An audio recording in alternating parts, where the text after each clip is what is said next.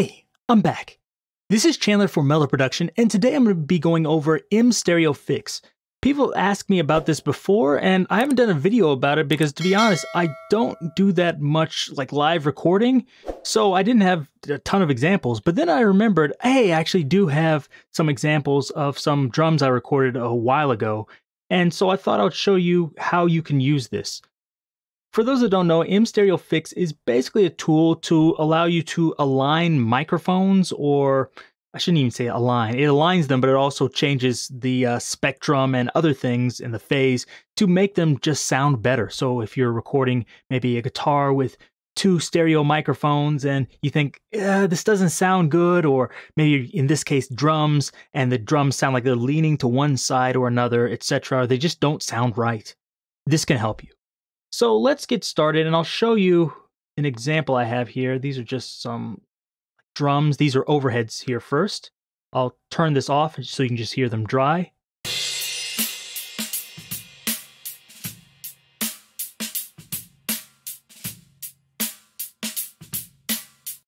Not the most inspiring drums, but I think you have an idea of what they sound like. Hopefully this will be helpful. What we're going to do here is we're just going to ignore this at first, the automatic stereo fix. Let's just look here at the top. We have output, which is easy to understand. We have the widening, which we can make it wider, or we can narrow it to mono.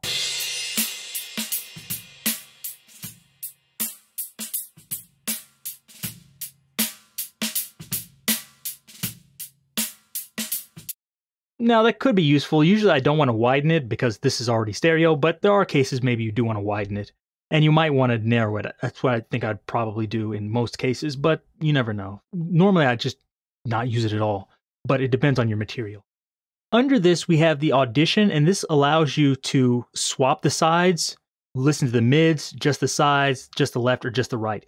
Now, these are going to come out of both speakers, so it's not going to just be the left side or the right side. I'll demonstrate here. So first, we'll switch the left and right channels.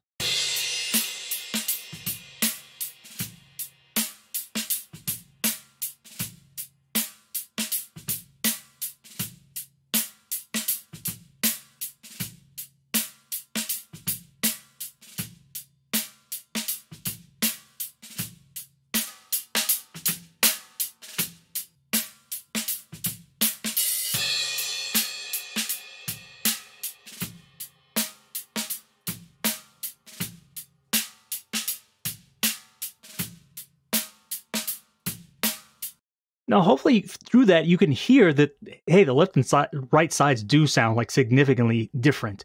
And the same thing with the mid and side. I want the mid and side to sound, different. But the left and right, those are really different, and maybe I don't want that. So if the problem is just the volume, in this case it's not, but if you have a clip where, just the volume, you can use this right gain. And you can even use these meters over here to kind of tell you which one is the higher or lower in volume. So let's look at this.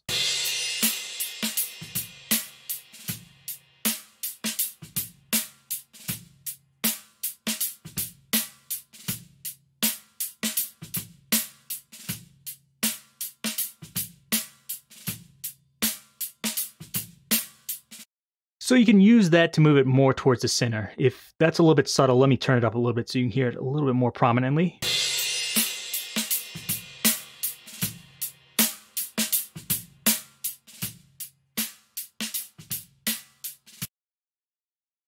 So this is only affecting the gain of the right channel. You're thinking like, what about the left channel? If you want the left channel to be higher in volume, just turn down the gain of the right channel like that. Same thing with the delay. I believe this is the delay of the right channel. I'll let you hear what that does.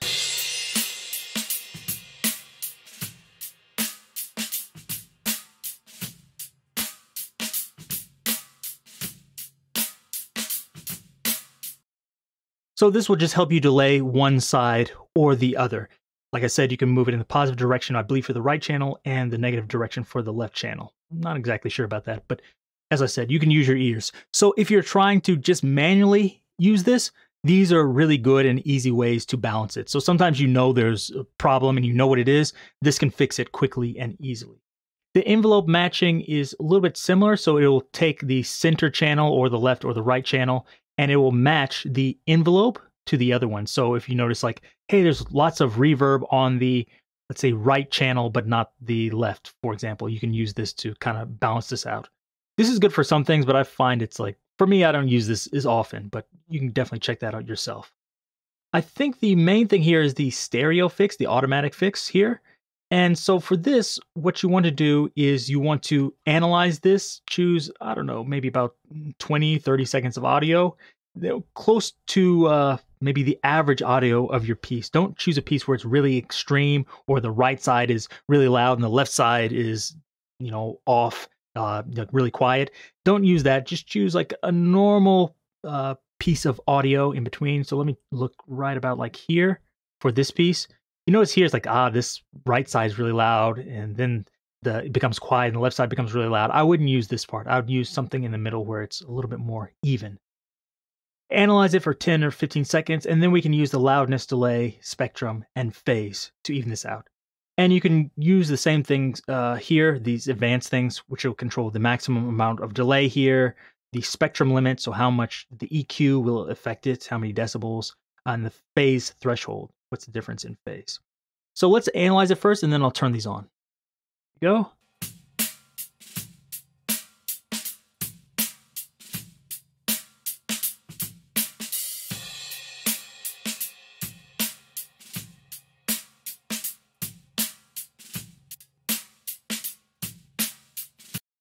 So now I have it analyzed, and let's start turning these on. We'll go through them one by one. The first one is loudness, so this will match the loudness between the left and right sides.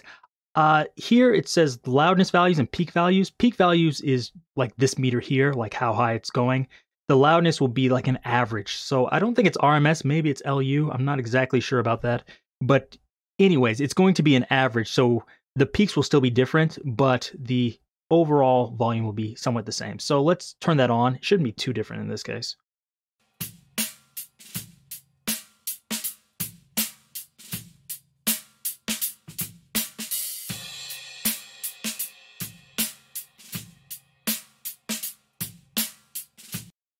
That one, I can tell a little bit of difference, but not much. Next one is the delay between the two channels. I'm not sure how much there is, but usually there's a small bit, and through the analysis, it analyzes the amount of delay, and it will set it for me here.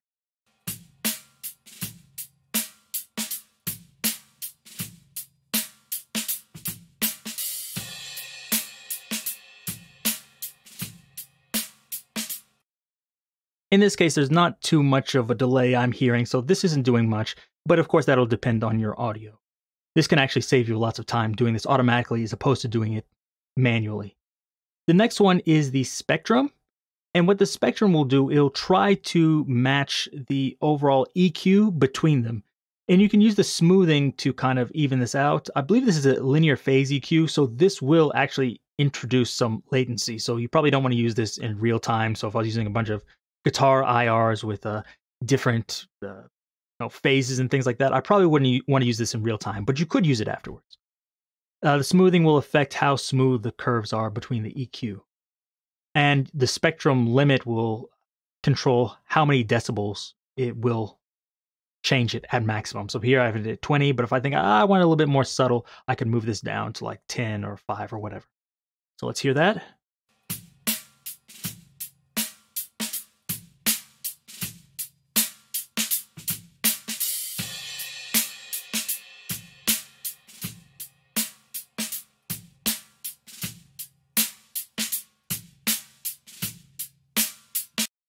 This is making it a lot brighter, and I actually kind of like that, so maybe this is good. And the last one is the phase, so this will even out the phase, and it has the same thing with the smoothing here and the phase threshold here. So let's hear that.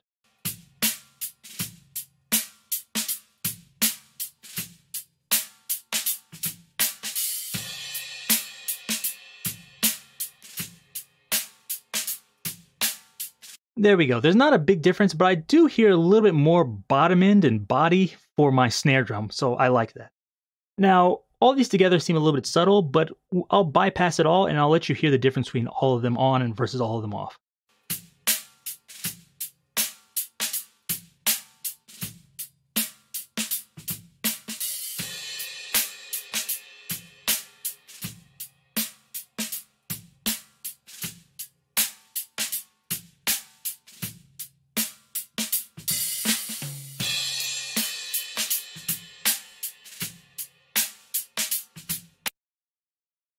Now, to me, that sounds much more open and clear, and I like that. But if you think, you know what, this is too much, you can turn down some of the maximum delay, the spectrum limit, the phase threshold, etc.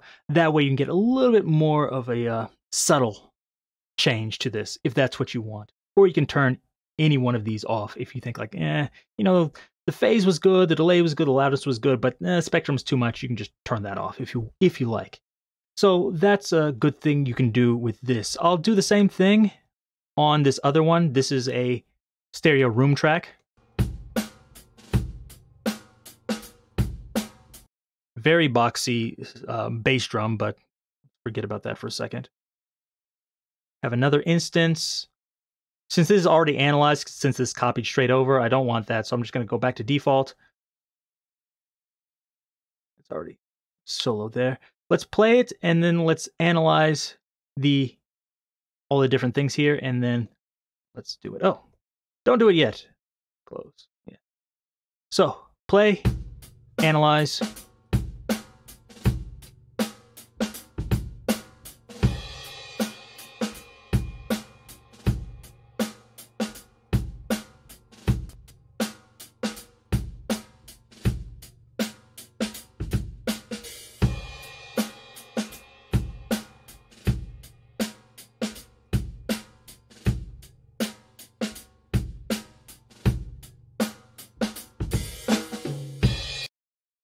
So to me, that's sounding much more open as well, and that's kind of what I want.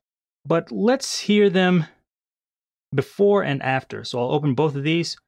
Let's turn them both off. I'll play it a little bit, and then I'll turn them on. Let's move to a little bit busier part like here.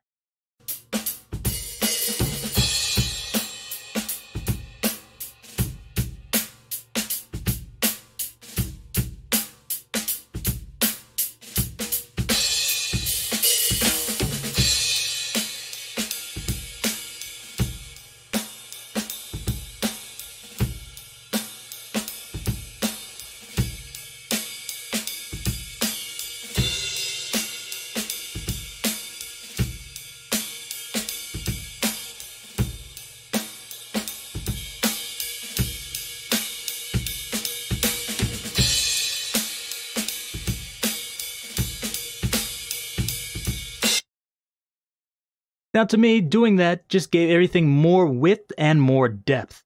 It's not doing a ton more with the volume. I see a little bit here, but that actually is a little bit loud there. So it's not actually changing the volume all that much. If you see here, the difference in peak is negative 2.67 to actually 2. That is a little bit louder. So I might want to turn that down a little bit.